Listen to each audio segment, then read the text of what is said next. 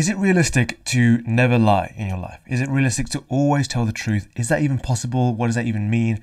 That's what I want to dig into in this video today. And I'll start with a story, because this concept is a concept that has changed my life. There was a point in time when I was at university and I heard about this concept, right? I was sat down, I remember I was about 18 years old, sat down at my computer desk at my dorm room.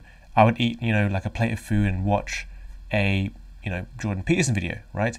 And he would talk about this topic a lot, right? So I'd watch this and he would tell a lot and speak a lot about telling the truth, right? Always tell the truth, no matter what. No matter where you are, always tell the truth. And I was fascinated by this idea and I was like, how can one do that? Is that possible? Is that something that I can do in my life? And so it was a real big idea in my life, a real big light bulb moment for me, because well, while I wasn't a big liar, right? It wasn't as if I needed a big intervention or something, a personal intervention saying, oh, I lie too much, I need to stop lying. I did lie a bit, right? Like the average person, right? You lie some of the time, right? Sometimes, right? We all lie sometimes. Even I lie sometimes today, but it's a lot less than I used to because of this big change. And from that point, it was a big observation for me. I had to notice each time when I lied and when the opportunity came up, right? So I'd come across opportunities in the day. So maybe even during that year, during that day, I would, walk past, maybe see a friend of mine or something, and I'd say hi, and the opportunity would come up to lie about something, right? And maybe that lie would even benefit me. But I would catch it. I'd be like, oh, okay, that's an opportunity for me to lie. And sometimes I would say, okay, let's correct that and tell the truth. And for the most part, it was kind of easy. It was like, okay, I don't need to lie there. I could tell the truth and it's probably better for me. But sometimes I'm like, okay, I need to lie, right? And that for me was a tricky thing to do. I was like, okay, when do I need to lie? When do I need to tell the truth? Like, what is this all about? Like, what am I doing here? Right? If I'm always going to tell the truth, stuttering there. If I'm always going to tell the truth, then when is it okay to lie? Like, what is this about? Right? So I made an effort over time to stop lying altogether, even if I felt like I needed to. Never ever lie. Always tell the truth.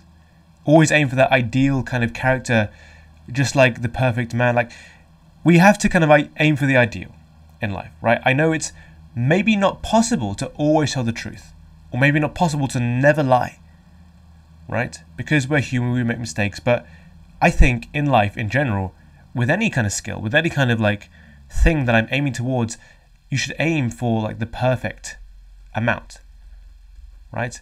If you're playing basketball, you should aim for every basket to go in. What's the point in aiming for some of them to miss? Does that make sense? And in a similar sense, like the perfect man, like in the Bible, Jesus was a perfect man, a perfect character. And all Christians aim to be somewhat like Jesus, right? They know that they're never going to be there. They're never going to get to a place where they are perfect. But they aim for it nonetheless, to get closer and closer, because it's an ideal. Because perfection is an ideal that we should all aim for, right? So with that in mind, I had in my head an idea of what it is to be a good person, and that good person was a person that always told the truth. And we're told as kids that it's not good to lie, but for me, I had to discover that myself, right? We're told by our parents and everything, lying is bad, right? And we might ask why, and a lot of parents, and this is something I hate a lot, by the way, a lot of parents say this phrase: because I said so. I hate that. And it's probably the worst way or the worst response you can give a child. Because if you don't give a reason why, the child doesn't really apply that lesson to itself. It doesn't really know why it's doing something. It's forced to be blindly compliant to whatever you want to do, or whatever you want to tell it to do, right? And so it doesn't really stick in their mind. So at this point in my life, when I was about 18, 19, 20, I asked that question to myself. Why is it bad to lie? It seems like a very obvious or basic question to answer, but I had to go down to the roots. I'm going to do that with you today. Why is it bad to lie? Right? There are some justifications for lying, right? So let's say we start at the basics. Why lie in the first place, right? Why lie? Let's break it down all the way to the basics. Why lie? Okay? Maybe you can lie to gain some personal benefit, right? Gain personal benefit. Maybe you can lie to someone and that way you can, get a toy or earn some more money or gain some affection from another person by lying about something. So gain personal benefit. That's what it is. Right? Maybe you can lie to get out of trouble, right? Maybe you did something bad, you stole something, and you lie about it because you can get out of it as like a bit of trouble. You avoid going to prison, or you avoid getting in trouble with your parents, or you avoid, getting caught for something that you did, like maybe you cheated on your partner. You can get out of trouble. Okay. Next one. You can lie to save face, right? And what that means is you lie, save face. You lie to perhaps not insult somebody directly to their face. And so maybe someone's dress looks bad and they ask you, oh, how does my dress look? And you say, oh, it looks great, it looks fantastic. And so you kind of lie, but maybe that's a good way to lie? I don't know, it feels like it, but it's still a lie, right? So to save face means to not insult someone. And I'll come back to that because this is probably the trickiest one to navigate, right? Gaining personal benefit, that seems scummy. Getting out of trouble, that seems scummy as well. But to save face, it's there's good intentions there for someone else, so it's not entirely selfish, but we'll see about that. And I would say cheating and stealing also comes under the category of lying. Cheating and stealing. Because to cheat in a game is to be deceptive about the fact that you're following the rules, right? And in life as well, right? So you pretend you're following the rules when really you're not. And when you're stealing, you're being deceptive about the fact that you have rightful possession of something, right? The fact that you own something, you're pretty much lying about that when you steal something. Oh yeah, I own this rightfully, but you don't because you stole it. So you're lying about that, right? So these come under the category of lying for me. And these are the main ways in which people can lie in life. To gain personal benefits, to get out of trouble, to save face, and to lie and cheat and steal. Right? Those three come under the same category for me. I've known people like this. Oftentimes in life, when you find a liar, they tend to do all of these things. Not just one, but all of them. Right? They lie to gain personal benefit. They lie to get out of trouble. They lie to save face. They lie to cheat and steal. And to be honest with you, the one I resonate with the most, I used to play a lot of poker, right? There's a story about this, okay? Let's just draw this story out, okay? I used to play a lot of poker, and in poker, you've got to be really good at lying, okay? Bit of a side story here, but let me just bear with me with this, okay? And so I was winning a lot because I was pretty good at poker, and this guy with the cards on the table, he was like, you know what, mate? Did you have strict parents when you were a kid? And I was like, yes, I did. Right? I was wondering why he asked that. And he said, because you're a very good liar, right?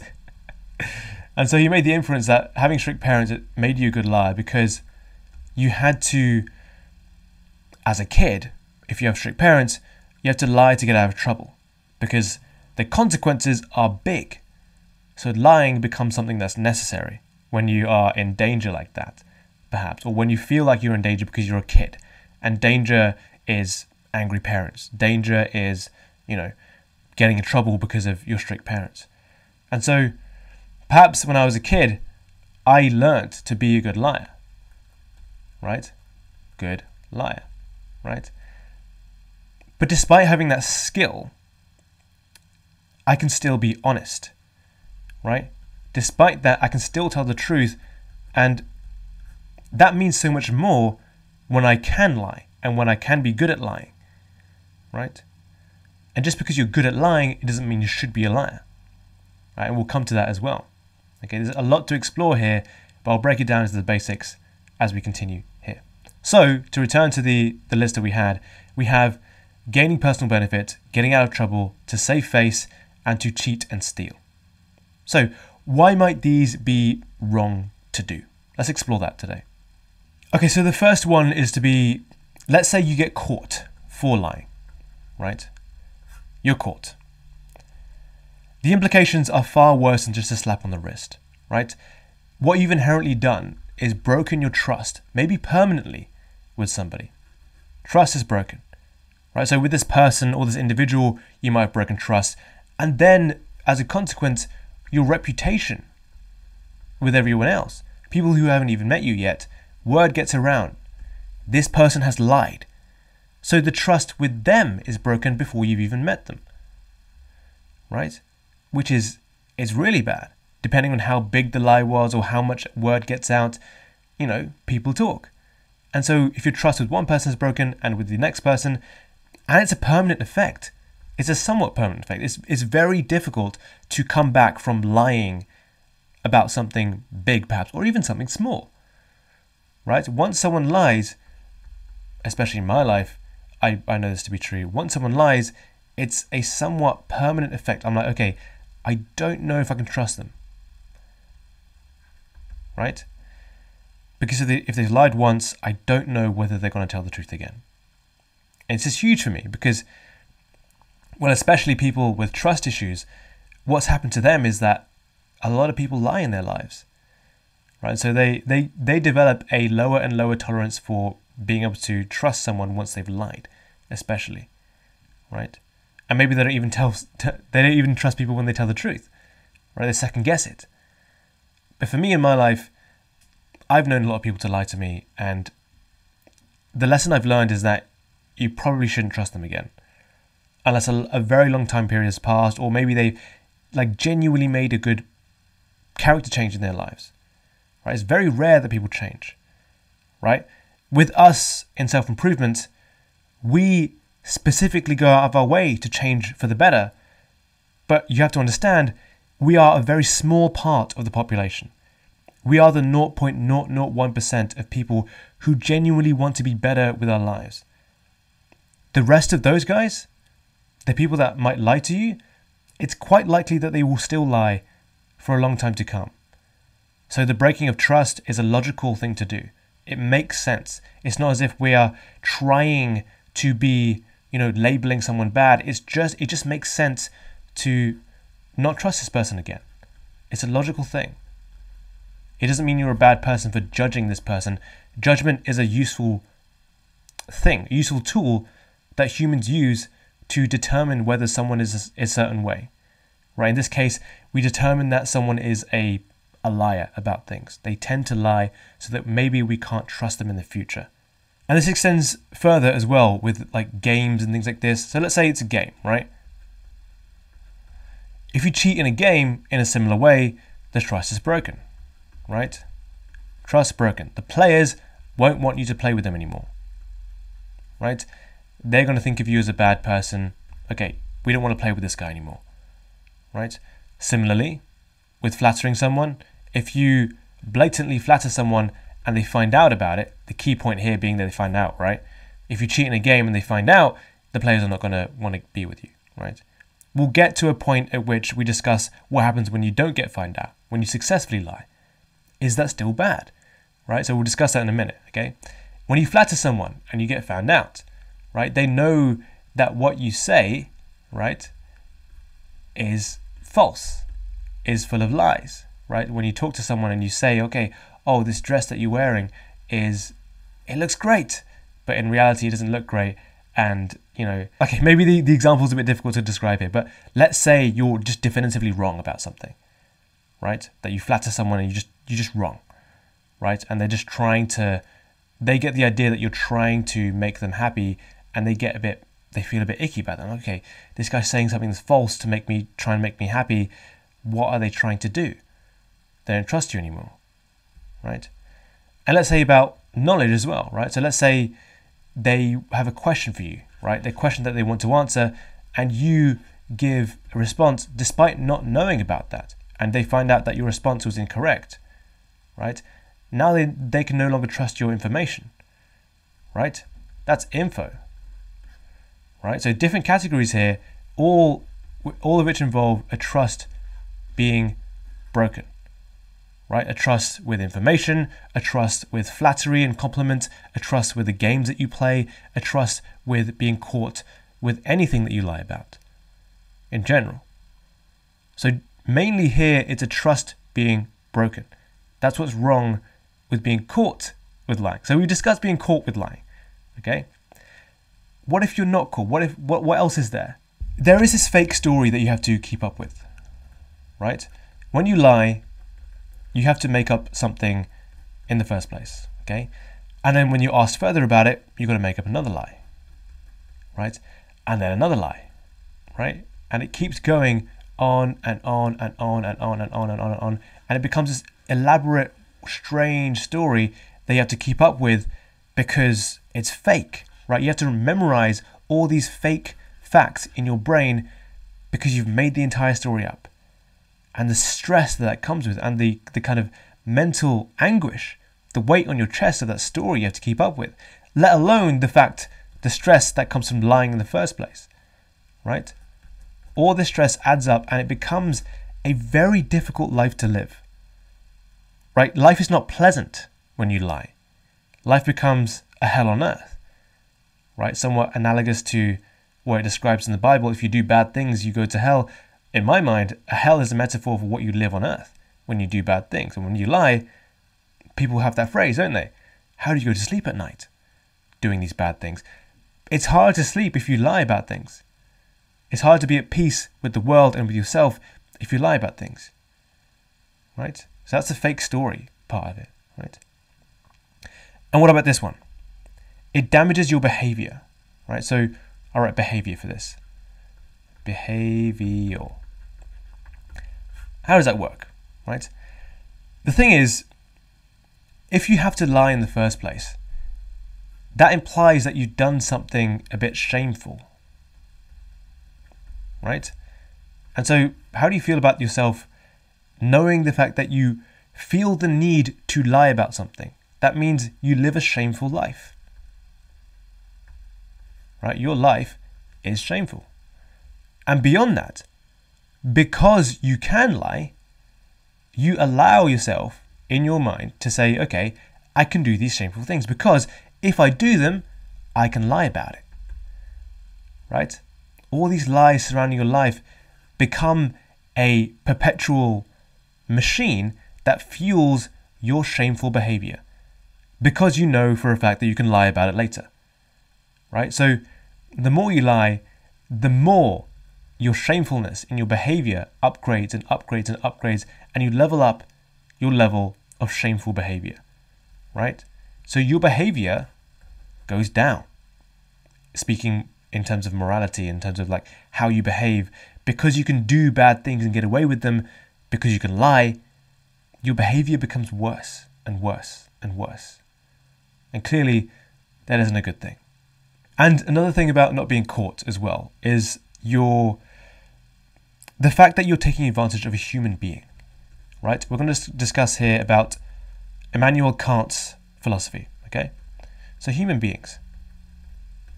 Let's say you've succeeded in lying, you've gone away with it, cool. You've done a lie and it ended up great for you, right? Fantastic. In all likelihood, this person that you've lied to ends up worse off, right? You might have gained something, but they end up worse off in all likelihood, right? So this is a situation in which you are using someone and making their life worse off for your own personal gain, right? And that's a bit of that gives me that feeling in my gut. That's kind of wrong, right? Like I talked about at the start, when I would lie, when I would kind of have that feeling, it would come up in my mind, okay, this is a lie I could tell, but I could feel something, it's wrong, right? And that's what led me down this path of trying to figure out why exactly it's wrong, right? It's because I'm taking advantage of another human being. And even if they might not, have anything bad happen to them. The fact is, I'm taking advantage of a human being, right? In Immanuel Kant's philosophy, he says a human being should not be a means to an end, right? So if I want something, if I want, to, have more money, I shouldn't use a human being and to lie to that human being to get that money, right? The human being shouldn't be a means to an end, right? I've used this human being like an object,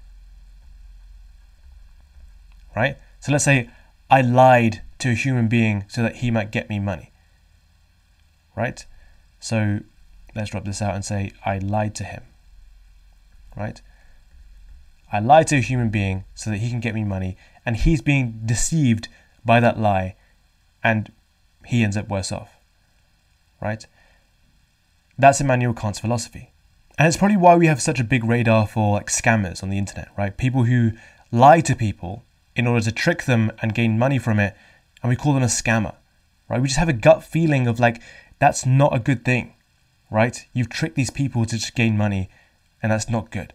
We have a gut feeling about that. We just know, right? And it's because of this fact that human beings should not be used as a means to an end.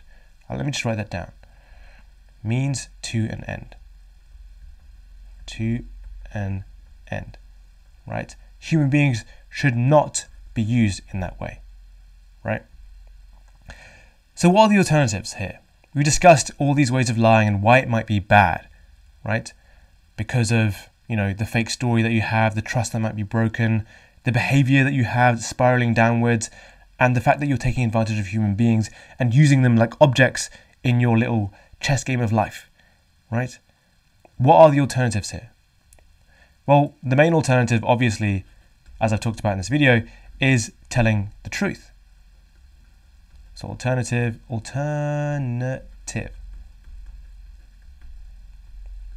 My spelling IQ tends to decrease when I'm trying to make a video at the same time as spelling.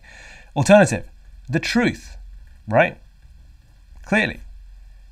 So how exactly does that work? There's 3 easy ones I can rattle off straight away, okay? One is when you admit the truth, right? Even if you've done something bad, right? Let's say you've done something bad, then you admit it, right? Somehow that garners more respect, right? Even though you've done something bad. You could say, for example, there's maybe a story that goes like this. Oh, I'm so sorry, mate. I got drunk last night. I threw up all over your sofa. I'm really sorry about it. It's my fault. That wasn't anyone else. I know you were trying to find out who it was. It was me. I'm so sorry. I'll clean it up. I'm sorry about it. Let me just do that for you, right? Even though you've done this bad thing of throwing up on this guy's sofa, right? It's respectable. You kind of feel that respect for me because I admitted that, even though I didn't need to, even though I could have gotten away with it, right? There's respect to be had there, strangely enough, right? So that's just the first one, right? Let's look at number 2. Number 2 is the fact that it is stress-free. So remember that fake story I talked about, right? You have to remember this elaborate story about how one thing connects to the other, and because of that, the stress in your brain, right, is immense, right? You have to remember, okay, this connects to this connects to that, and that branches up to there, and it becomes this immense, elaborate kind of thing, this scheme that you have to keep track of because you've lied about everything, and you have to lie more and more and more and more, and just spirals downwards in this very awful way, right? And the stress that builds from that is incredibly bad. But imagine if you have none of that, right? If you can just be you, right? You can just lie down and kind of relax. It genuinely feels like this, right? Because you don't have to keep track of anything. You know what the truth is, right? Oh, I don't know what happened yesterday. I think it was this and that and this. You don't have to make something up okay, oh, I wasn't there. I wasn't drunk. I didn't throw up on your sofa. I was actually over here. I was doing this and that. And it's such a stressful thing to kind of keep track of all that stuff. And if you don't need to do that, life is genuinely feels like this, right? Right? The truth feels like this. I can tell you now. Okay? And lying is an immensely stressful thing. Like you just like crazy, like you just like I don't know how to describe it fully, but like you get the feeling of stress when you lie about something, when you have to keep track of everything in your mind. It's terrible. It's terrible. Right? You know that in yourself from your own life experience. Right? And number 3, let's have a look at this. Number 3 is that you're just reliable as a person. Right? When you are ready to admit when you don't know something. Right? When you can say, you know what? I don't know about that thing. Right? That means that you haven't just made something up. And so when you do know something, I know about that. Right? Then you become a reliable source of information. Right? People can trust you. Trust is built instead of broken here. Like, oh, okay. Dylan normally says when he doesn't know something about something, right? So when he knows something about something and he tells me that, I can trust him, right? And he will tell me exactly what he knows and what he doesn't know. Okay, so if you asked me about, I don't know, visiting Scotland, right? Oh yeah, I know about visiting the Isle of Skye. I know about going to the Loch Ness, right? But I don't know much about the Shetland Islands. I don't know much about the Auckland Islands or whatever, right? So I can be like specific and say, okay, I know about this, I don't know about this. People just trust you better, right? And this is a bit of a pet peeve of mine because, well, I have a story here, right? There was once a time when I was traveling in a town that I didn't know about, a city really, right? And I was due to take a bus home and I didn't know which bus stop to be at, right? There were so many bus stops, bus stop A, bus stop C, bus stop B, right? And I didn't know which one it was, right? And so there was a person I was with at the time who knew a bit more about that town because that person lived there, right? And like lived nearby, right? And so this person told me, oh, it's definitely bus stop B. It's definitely bus stop B, right? And we waited 15 minutes, 30 minutes, and our bus never came. 45 minutes, 1 hour. And it turns out that the person was wrong, right? And the trust I had in this person was broken, right? And that person might not have meant to get it wrong, but she wasn't willing to admit that she didn't know. She wasn't willing to say, I don't know about that, right? And so it really annoyed me, right? It really, I was like, oh, I trusted you to know the right information. I didn't check on my phone or anything because I just trusted you, right? I thought you knew what you were doing, but you didn't. So that person in my mind right now is not as reliable as they could have been, right? Being willing to admit when you don't know something is a very useful characteristic for yourself and for those around you to build that trust, right? Otherwise, the trust becomes broken, right? So, being willing to admit when you don't know something unusually makes you more reliable, not less reliable. Because people know that when you say that you know something, you actually know something. That's the power of the truth. So we've seen various things here. And these are the more obvious points. I'm going to discuss some more complicated points in just a second. Here's the benefits. Reliability, as we've seen before, right? Having a stress-free life. Having a life that is peaceful, at peace with yourself and the world.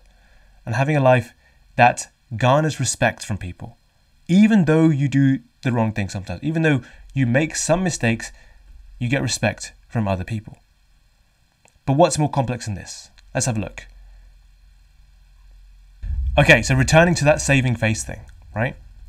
How do you save face in a good way? How do you tell the truth? How do you not insult someone when they ask you about something and you genuinely believe that it's it wasn't a good thing for you? You're okay, that thing was bad, right? Let's say you think it's bad and they ask you about it and you don't want to hurt their feelings, right? There's a story from Simon Sinek, right? So Simon Sinek, he's a speaker, and he goes to visit a friend of his in a play, right? And so he's sitting in the audience, and there's this big play, and they're all in costume and everything like that. They're doing this kind of like, whatever the play is, it doesn't really matter. And he genuinely thinks the play is bad. This is awful. It's garbage, right? It's horrendous. And this is a close friend of his, right? And she genuinely cares about this play. It's like very important to her. She's worked very hard on it, right? And it matters a lot to her.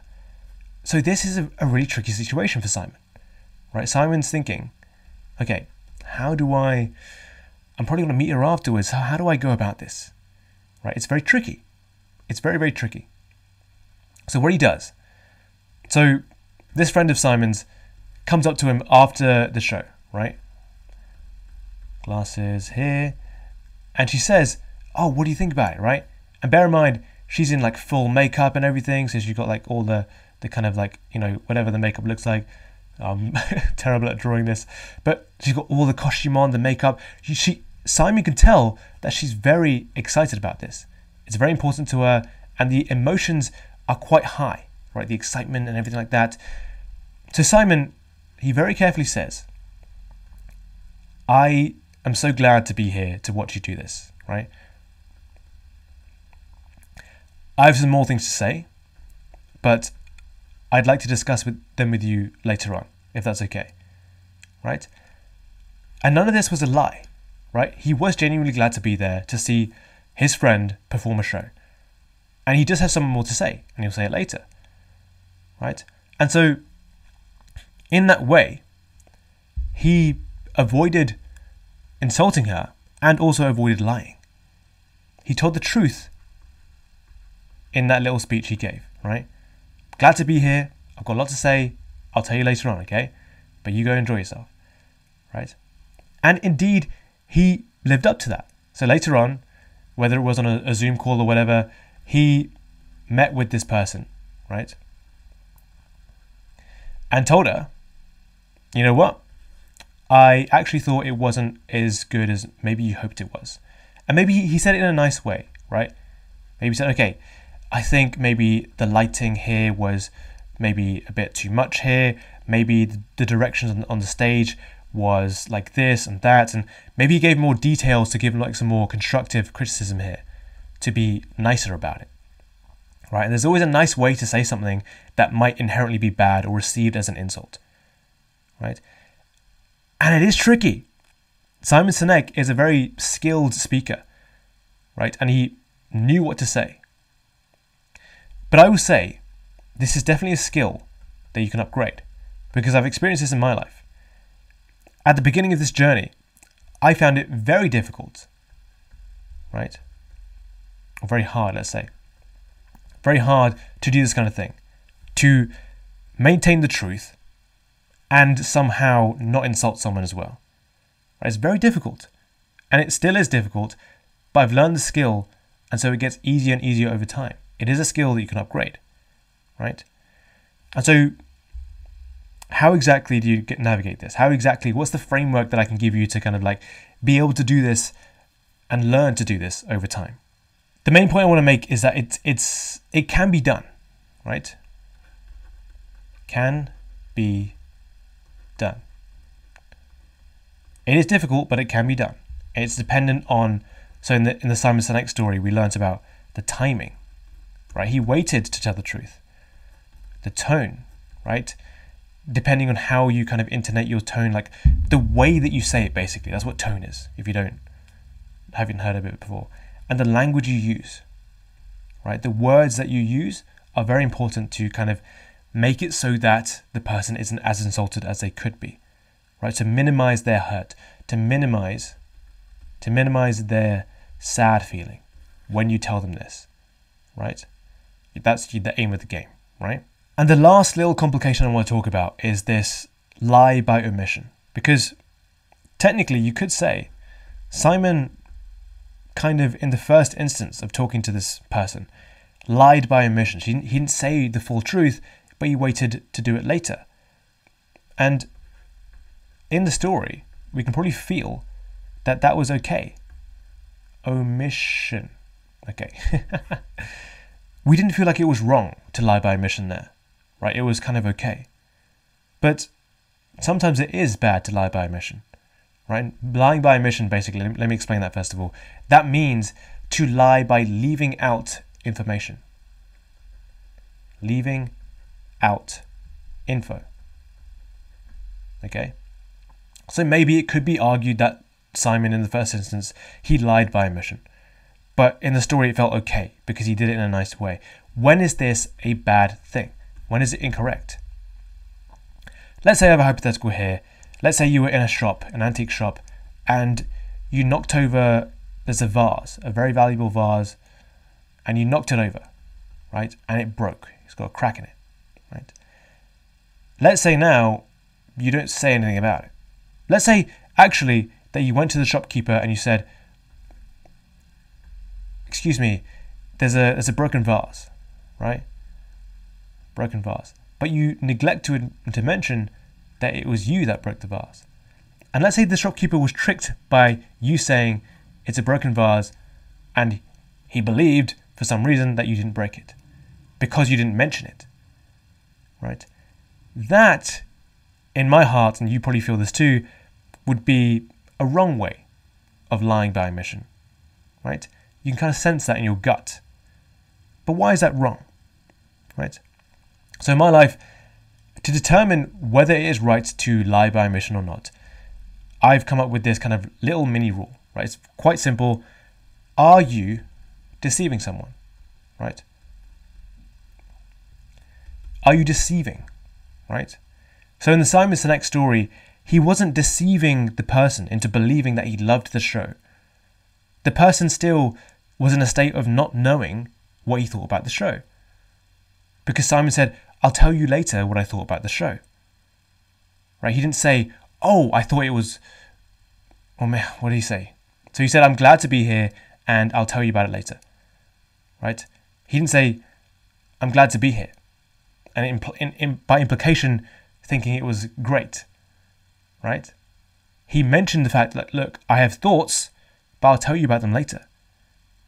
Right? So in this situation, you're being deceiving by not mentioning the broken vase, that you broke it. You're just saying that there was a broken vase. The truth, not deceiving the person, would be saying, I broke it.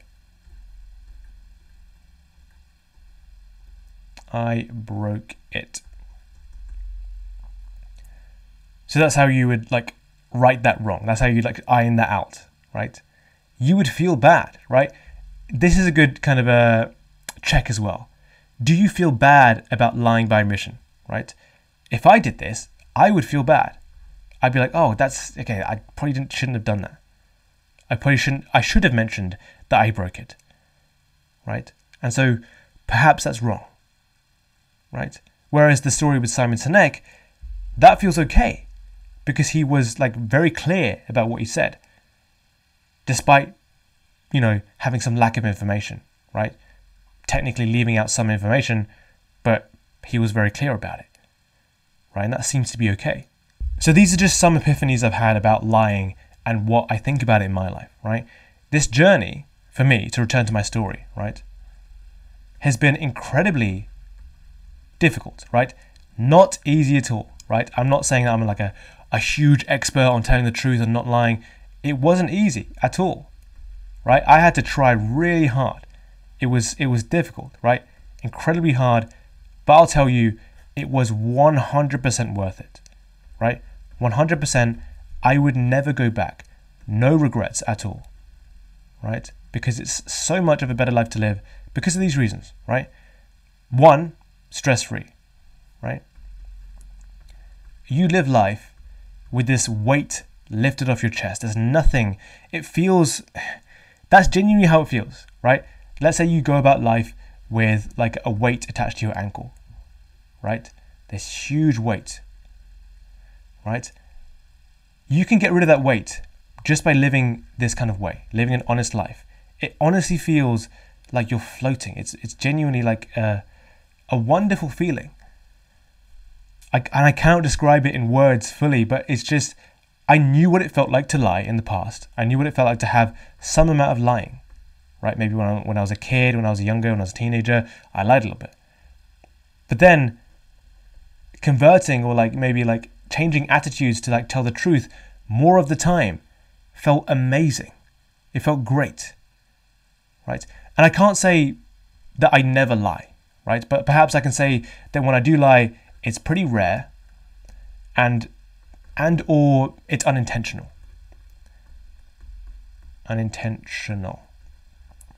Right? So I'm not perfect. I definitely lie sometimes, right? It happens. It slips out.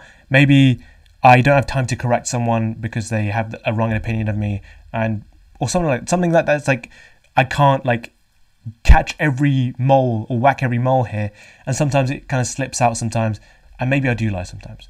But on the whole, I would say in the majority of my life, I live with an attitude of trying to tell the truth wherever I can, whenever I can, not when it's convenient to me, but in absolutely every scenario, right? Not when I can personally gain from it, but in every single scenario.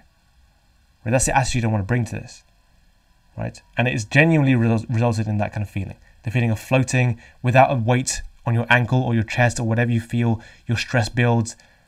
Imagine like letting go of the stress in your back or your shoulders or your wherever you feel stress build in your body, right? Because stress can be a physical thing.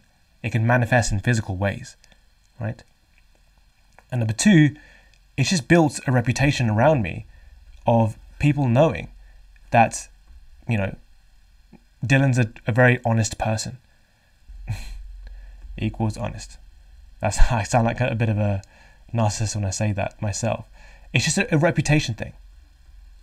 A rep, a trust, right? When Dylan says something, you know that it's true. He knows that for a fact, right? And if he doesn't know, he'll say that. And that's something I learned as well, like to be precise in your speech, let's move on from the benefits of this. I learned in the past, or in the process of doing this, to be very precise in what I say. Precise. Oh my goodness. My pen stopped working at this point in the video. Okay, to be precise in my speech. For example, I crossed a river recently. I was traveling to Scotland. I crossed a river, right? And I was able to do it in my shoes, and I was completely dry. My socks were dry, right? And I could say, okay, this river is crossable in shoes. Shoes are okay for that. But it's missing some details because I know, for example, that my shoes are pretty waterproof, right? So to be extra precise about that, I can mention some more details. I could say, okay, I have waterproof shoes. If your shoes aren't waterproof, you might get wet, okay?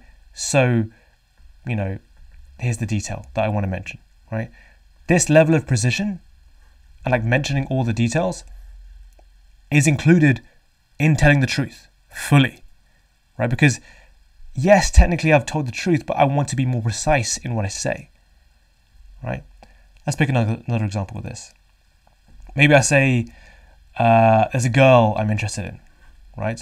And I talk about her and I say, I like her, right? I like her. But this can be interpreted in multiple different ways. If my pen can work here.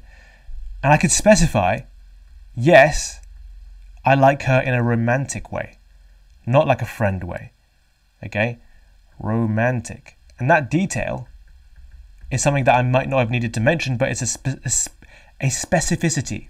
Hard word to say. Yes, I like her in a romantic sense, right? That's the detail I can mention there, right? So to be precise in your speech is to kind of give the details that might not be necessary to make sure that no one misinterprets you, okay? So basically, what it is being very clear,